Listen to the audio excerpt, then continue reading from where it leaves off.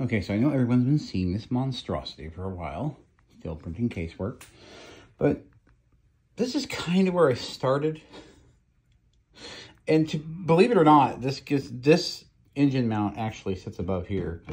And there's a 10 millimeter collet that I have to reprint. This is just an 8 millimeter one for an experimental motor.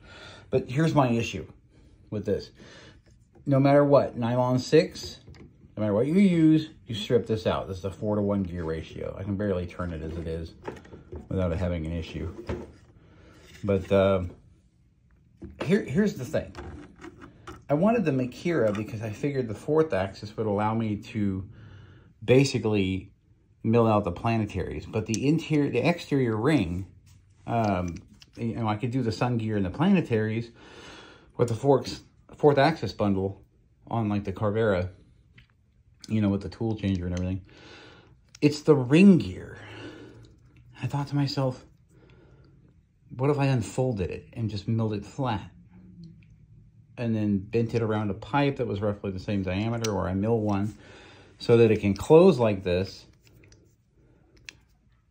But then I've got to get this slotted so it fits in here, because this engages this fan here and gives me a 4-to-1 gear ratio, which gives this fan a potential of, you know, 20 some odd thousand RPMs.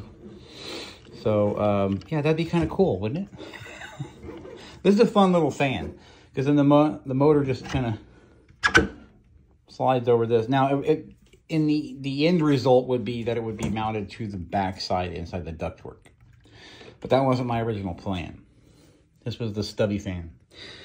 So, going back to this, after I'm done with this, and I got to do the javelin I got to do, this will be one of the other things that I do. Now, this was for the Mach 1 project.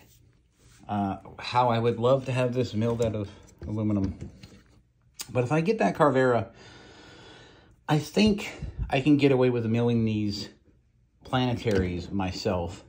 The ring gear, I may have to redesign it, but the ring gear I can order from. I found a place that sells ring gears. I just have to redo the teeth, which is totally fine.